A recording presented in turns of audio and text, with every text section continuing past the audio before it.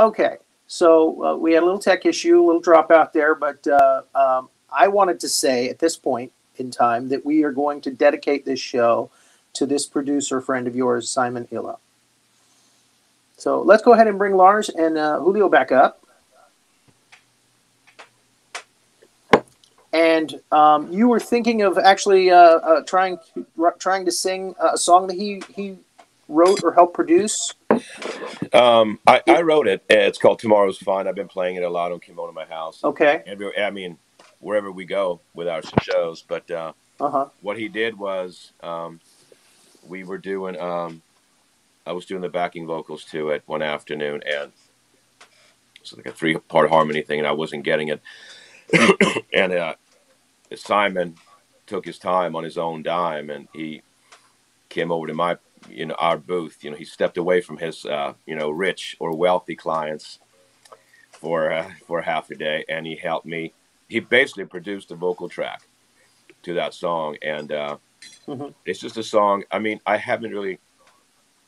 It's funny when somebody passes. That's when you tend to remember some of those things. That was the first thing that came to mind. How free he was with his time when he clearly didn't need to be, and so blessings to him. Super, what a talent. Okay. Yeah. And I understand that your throat's not so great now, so I barely got a voice, but yeah, but so I'm you don't have to sing. I'm just going to kind of croak. I'm going to Christopherson through it just because it's just fitting. It's fitting for him, and that's up to you.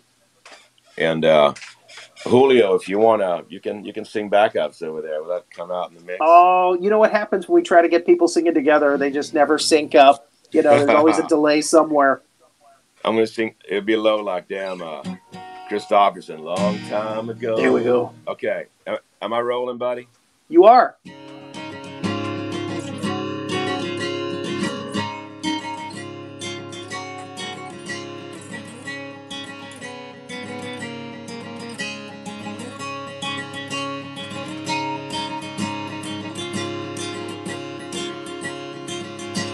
A long time ago when we first hit the streets, much has been learned, much has been beat. So full of commitment, so full of ideas, loaded with laughter and truckloads of beer. No one could take this away from us now. Spent way too much time with our backs to the wall. And I will be fine. You will too. Tomorrow will be fine. La la la la la la la la.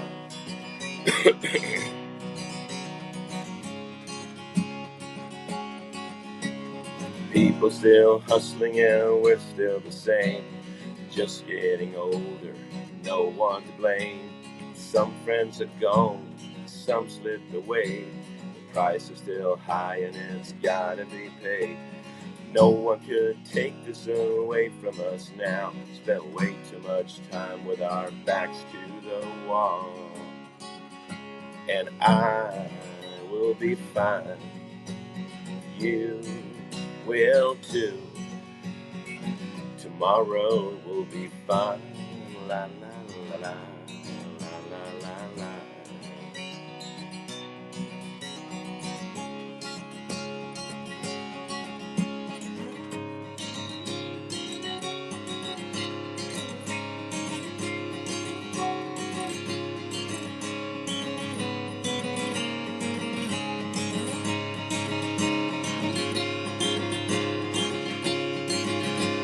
These days are better, these days are great. Staring at 50 and don't need a fake. So pick up your guitar, write you a song. I'm surely glad you came along. No one could take this away from us now. Way too much time in rock and roll bands. And I will be fine. You will too. Tomorrow will be fine. La la la la la la la la. Oh yeah. And I will be fine. Telling you will too. Tomorrow will be fine. La la la la la la la la. Oh yeah. Oh oh yeah. Uh-huh.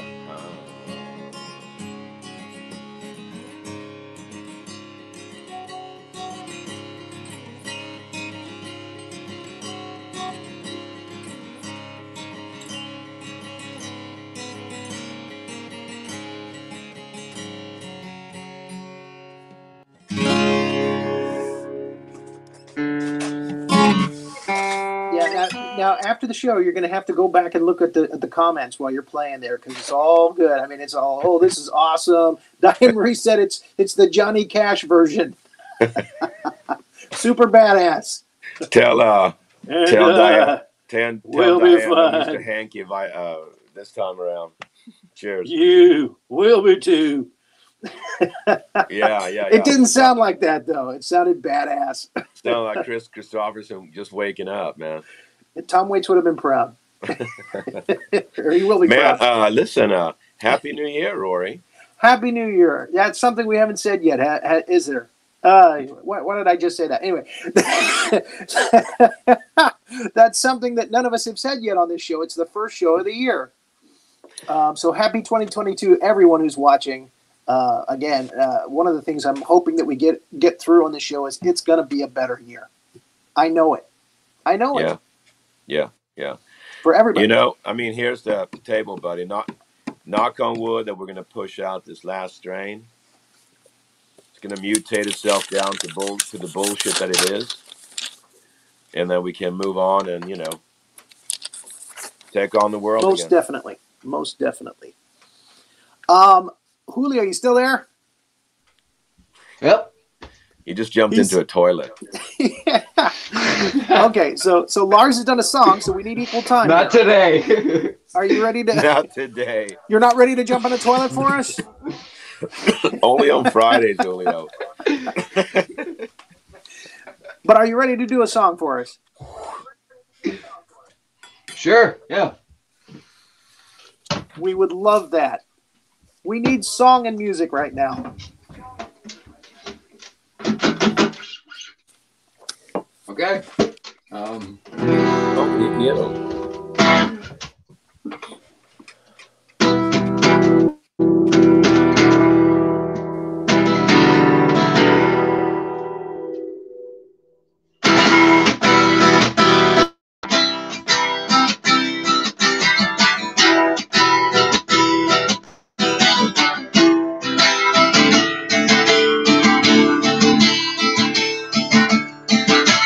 I see you when I watch TV. I see you when I rake the leaves. I see you when I close my eyes. But I can swear you got fed up with my life. I don't deserve another chance. It's a lifetime to think upon. I still see you though you're gone. I still hear you though you're gone. I'm not asking for a wish, just a bit where I don't belong. I still see you though you're gone. I still hear you though you're gone.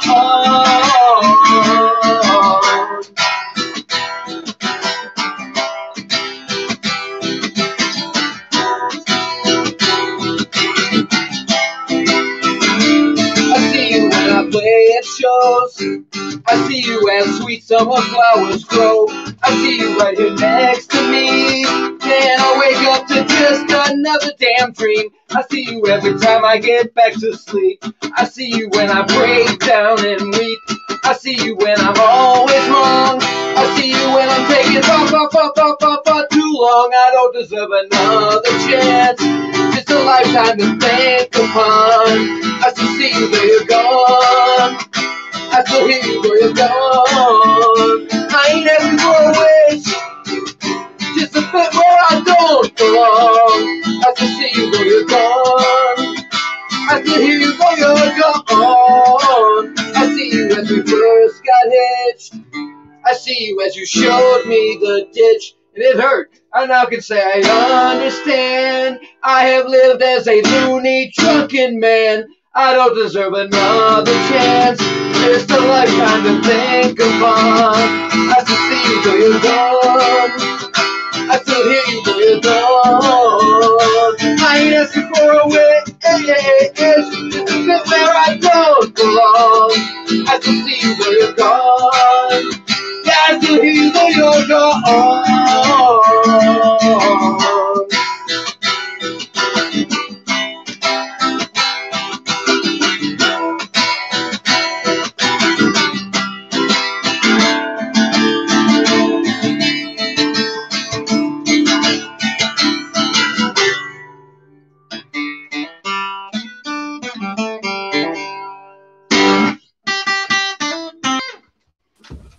Oh yeah, I noticed during one of your sets, I went by when I was doing research to talk to you. I went by and looked at your December sets that you did, and in one, at the end of a song, you did a little laugh in. There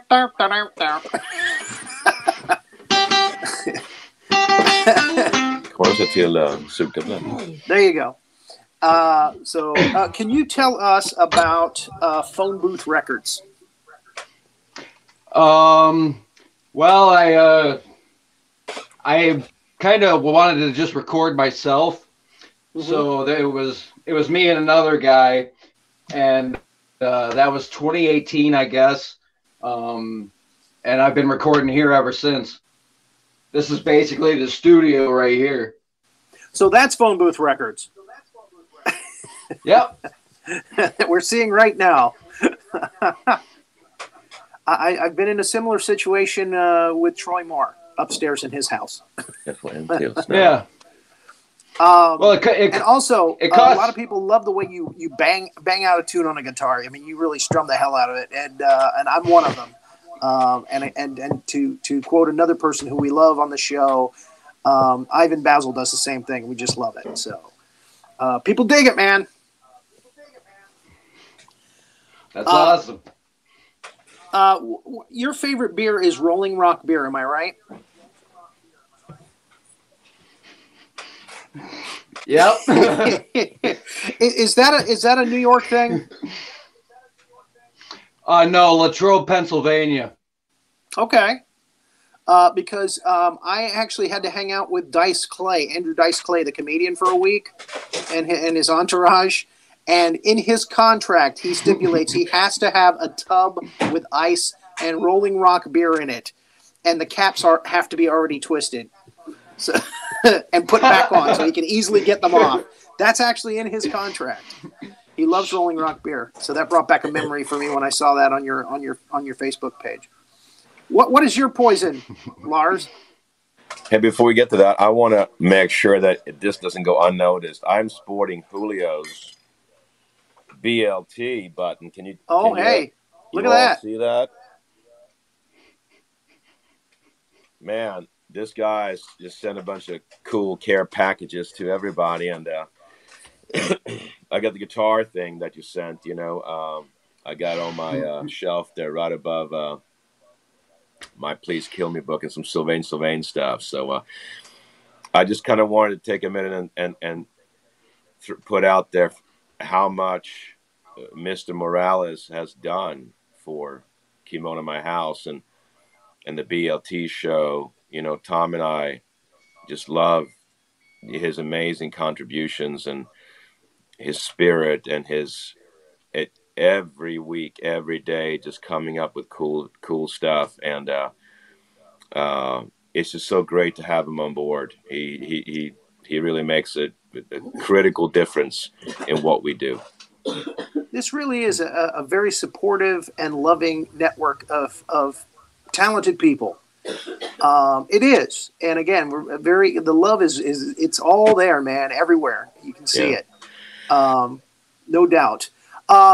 Before we move forward, I do want to say that we got a special video directed or addressed to you, Lars, in the studio. I couldn't believe it when I saw this video. Tried to get him on the show. I said, hey, you want to book for February, March? He said, no. So, but I want to share this video with you. It's about one of your songs. If Renee can or John can pull that up for me. Hi ho, Kermit the Frog here. I just want to say that I watched the video of Lars Nagel singing the song about going down to Sesame Street, and you know, when I first saw it, well, it really pissed me off. You know, I wanted to say, hey, knock that shit off, man. So, but now that I've listened to it a few times, well, I kind of get it now, and I get the message of it, and I'm okay with it. Just saying. So there you have it, right here, live on this show. All these years, Rory, I just never would have expected to actually have a personal greeting from that boy. You know what I mean? Again, you write songs that inspire people. get the reaction. On It's Casual. On there it is. On media, right? I mean, who would have thought? Who would have thunk?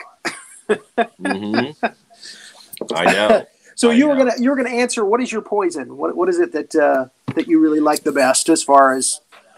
Oh, I would say of all the beers, probably Guinness. Okay. And I'll tell you though, I never drank it in the States. I drank it when we were doing some tours, and when we did a couple of tours when we went to Europe in 2006 with my not the El Caminos, but the band before, and being in Ireland for one, I really took to it's county by county there.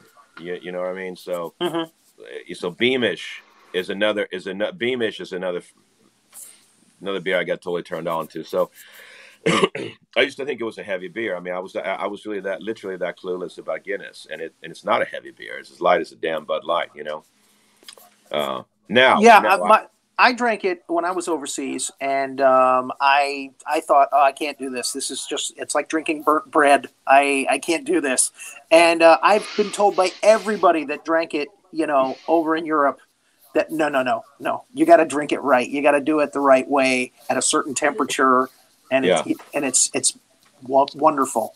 Yeah, and you know there are no, I mean, it's not like if you go to Taco Mac or some half shitty bar here where there are all these, you know, there are no preservatives. You know, it's very clean. They bring it to you every morning like they drop it off with the milk, right? And it's funny fresh as a baby's bottom. It's funny because the first time we went over there in 2006, we had gotten through customs, and our other guitar player, Stu, he went. We come in early in the morning in Europe, so we're maybe 7 o'clock in the morning. So he thought he was being sort of ahead of the game. He goes, I'm going to go grab a Guinness, right? I'll come right back. And he came back within a minute, and he said, "There's like 75 people in line." Yeah. So that was 8 o'clock in the morning. Yeah. I mean, I was like that in. Yeah, I mean, maybe 6:30, so maybe 7:15. 7:30 in the morning. I mean, long line to get to sort of get your first pint. Oh man! The last show that you were on with us, you mentioned being with some famous performers. You had some great moments. Little Richard was mentioned. I was name dropping. Yeah. Yeah, producer Bruce Dickinson, who wanted more cowbell. And right. It was just so I could do that impression. Yeah, go for it. But you also said that if you'd had an iPhone at the moment that you were with Little Richard, you would have spoiled that moment. You would have completely killed that moment. Yeah. Without a doubt. I mean, at least now. I mean, we were 20. I don't know what we were, 30 maybe. And we were opening. Actually, Atlanta Rhythm Section. We were in Florida playing. It was a festival circuit, and we were in Florida playing. And we were supposed to be on the smaller stage, the punk rock stage. And somehow in the afternoon, they bumped us up to the Emmylou Harris, Little Richard, and Atlanta Rhythm Section stage. So we had his piano on there too. It was crazy. So we just finished a number, and actually, of all things, you know, speaking of being sick, I had the flu that week before, or the week of, so I went back to my amp. And this, I mean, we typically don't play those big stages. It is just a huge stage. And I'm walking back to my amp, and there's Lil Richard standing behind my amp smoking a joint, and he's looking at, checking us out. He's like, just what y'all looking at? Yeah.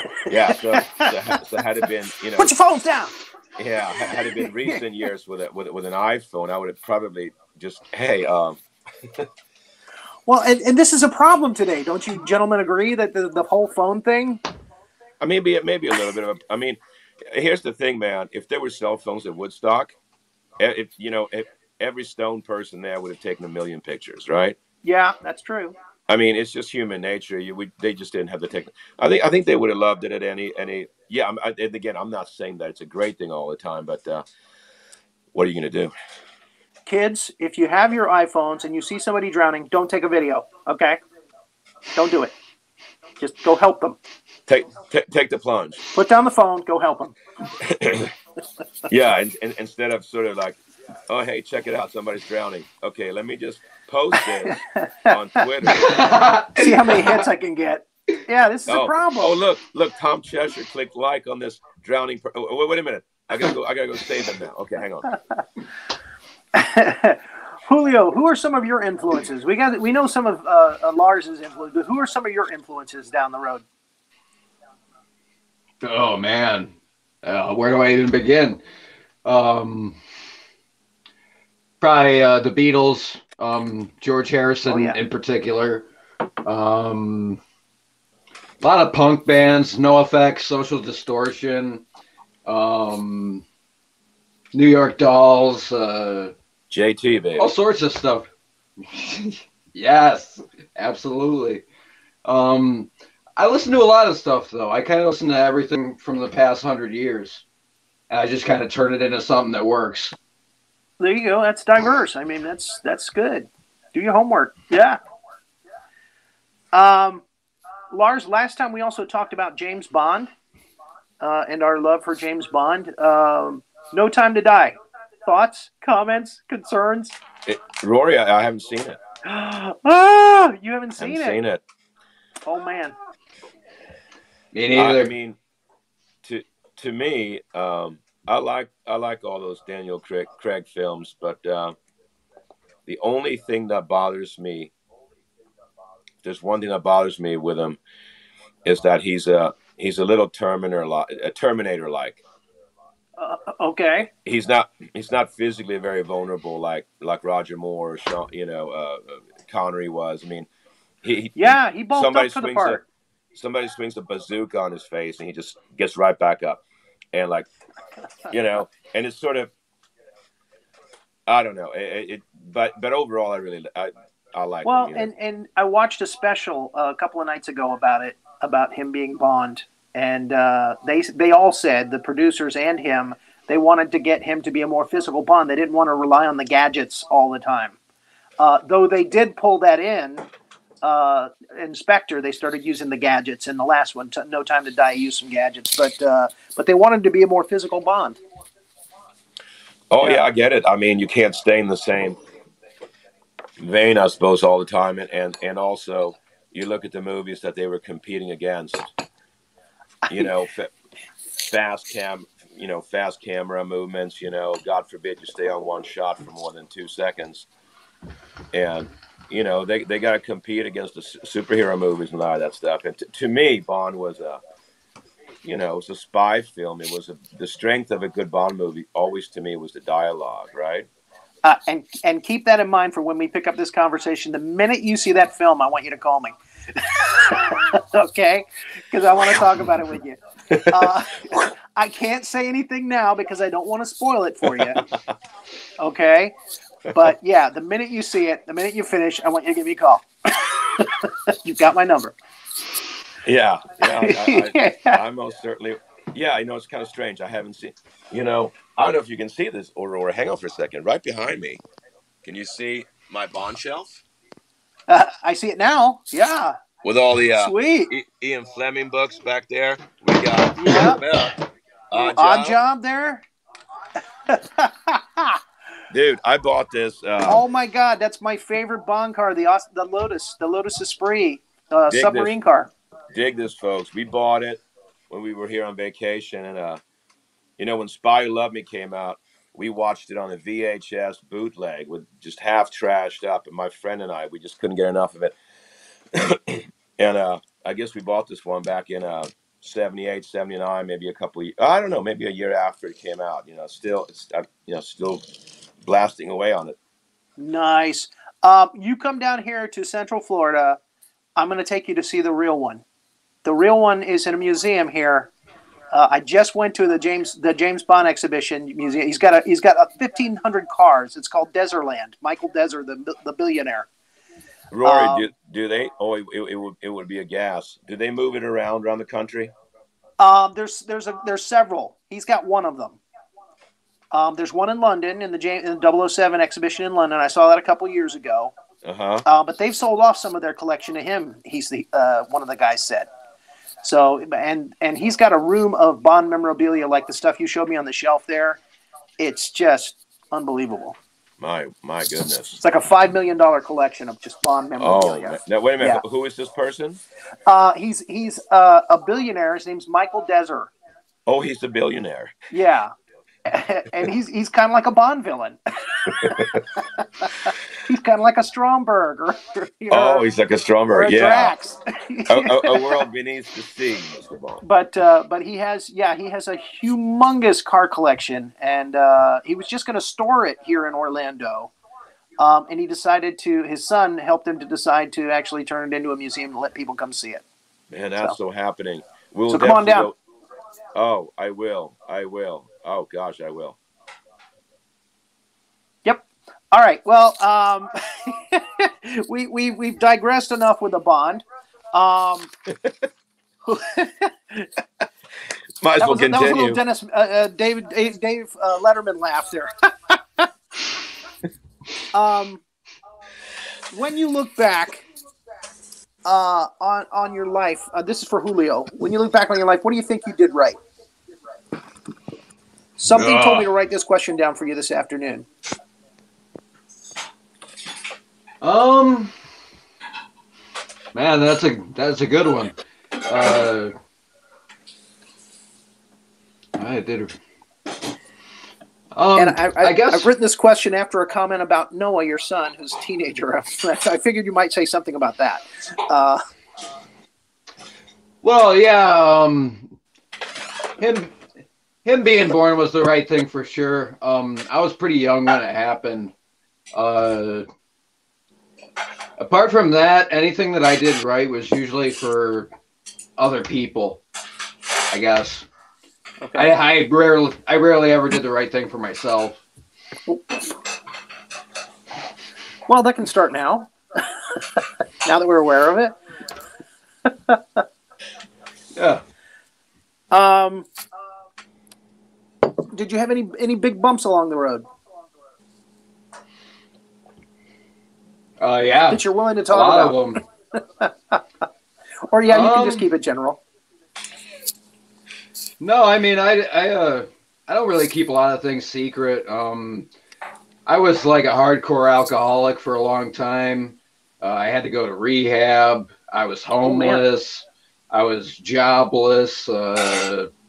Living on the streets and stuff, and you know, the thing I always try to think about is I wouldn't change it for anything. If I tried to change anything, then that changes the road to right now, and I would rather be here than anywhere else. So, and everybody will tell you I have a T-shirt that I bought down in South Florida that says "Bad decisions sometimes make better stories." So. Better song. I have a tattoo. There you go. Okay. I thought you were going to talk about the date. Okay, there you go. The date where you made prison gumbo in a chip bag. Oh yeah. I learned that I learned that from a guy that was in prison. I wasn't in prison; he was. But you could take like a chip bag and just use warm water from the tap, and it'll cook all the noodles and everything. But I got in trouble for that one. Okay. You have any records or recordings coming out soon? Yeah, actually, I have like 8 songs that I've written since I was on BLT. So like before March, I'm gonna cut all 7 and release them. It's called the Sandwich Sessions. All right. Can you do one of them for us now? Oh yeah, sure. Let's see. Okay, this was on there. Yoink.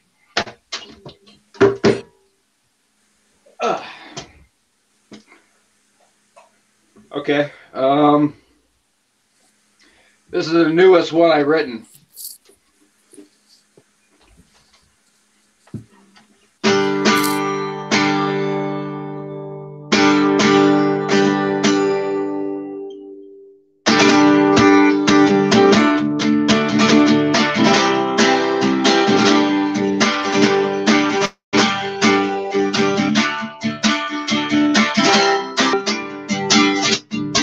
In an apartment on Liberty, in LA, kid, I got the stereo dialed in to Elliott Smith. Take every conversation and cherish what you missed. And just take a second to realize how beautiful this life is. Be sure to set the clocks. It's getting near the time that we will rock once again. And slowly but surely, we'll get to see family and friends.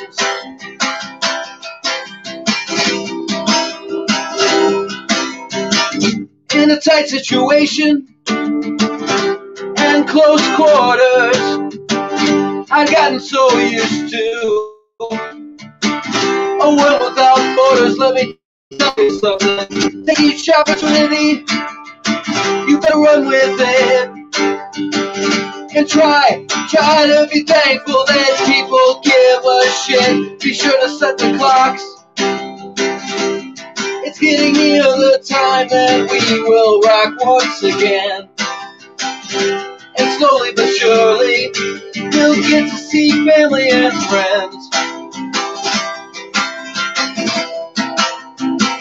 Be sure to set the clocks. I'm sure everyone here has been to the school of hard knocks. Hard times are on the mend. Maybe soon we'll see all the ones we depend on.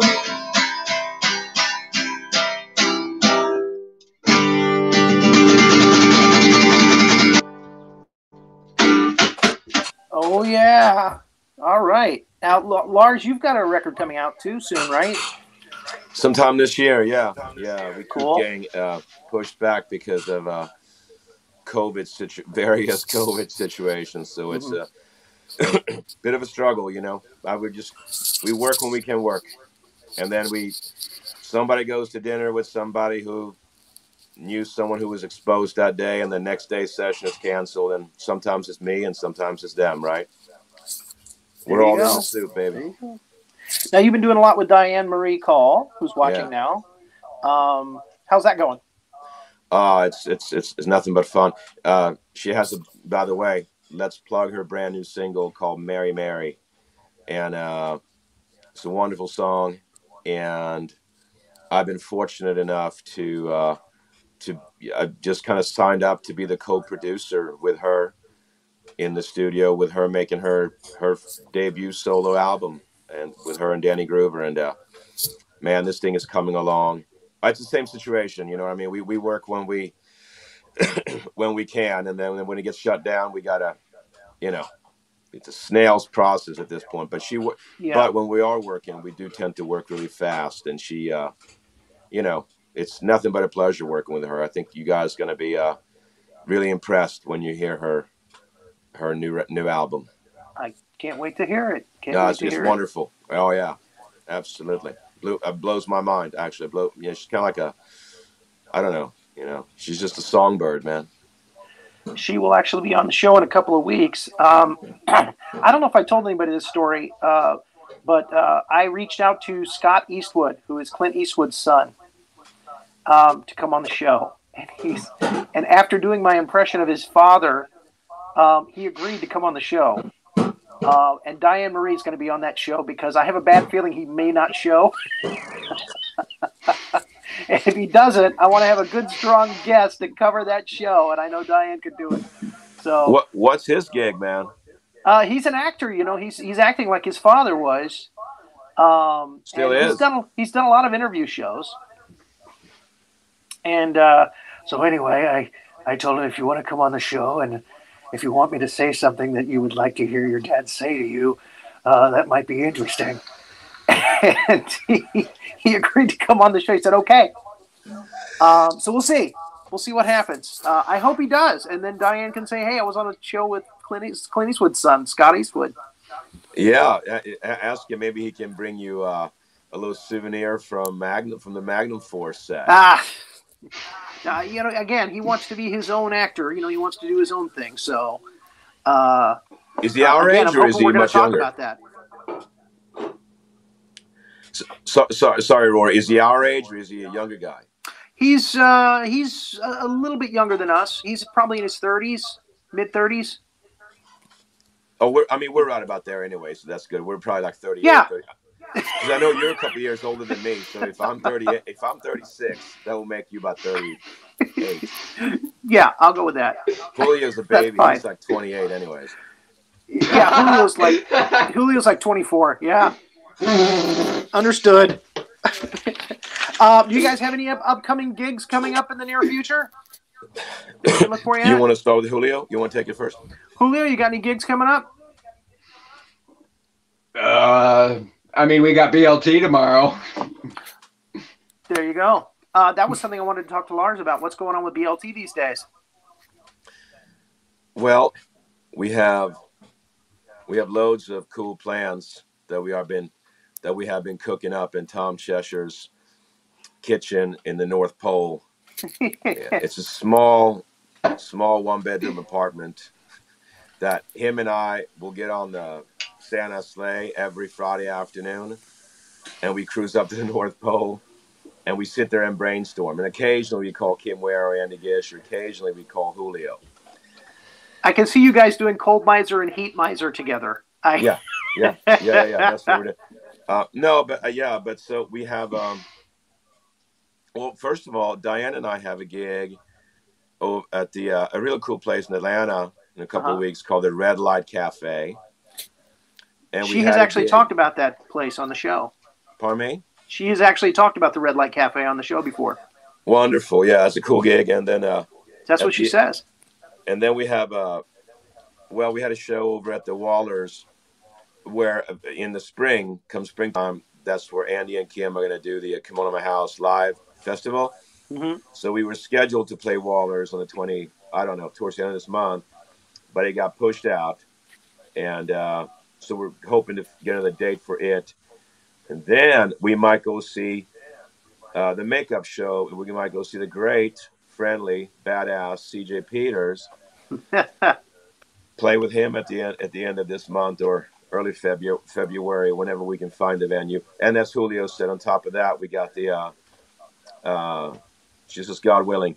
Yeah, and then we got the BLT shows. And speaking of the BLT shows, one thing that we're going to focus on is Tom and I have taken it to maybe 5 different cities so far, and we want to continue with it. I've spoken to Vic Burgess about this, and we're looking at hitting places like Kentucky, Pennsylvania, Virginia, some different places in Tennessee, and Tom, as you know, he's moved to Nashville, and Nashville, you can just get so much out of Nashville, and so we are going to definitely do BLT shows in that town. So we want to focus on, I'd like to focus on picking new cities and and new different performers to come and meet us as we're doing in different towns. So it's really exciting stuff.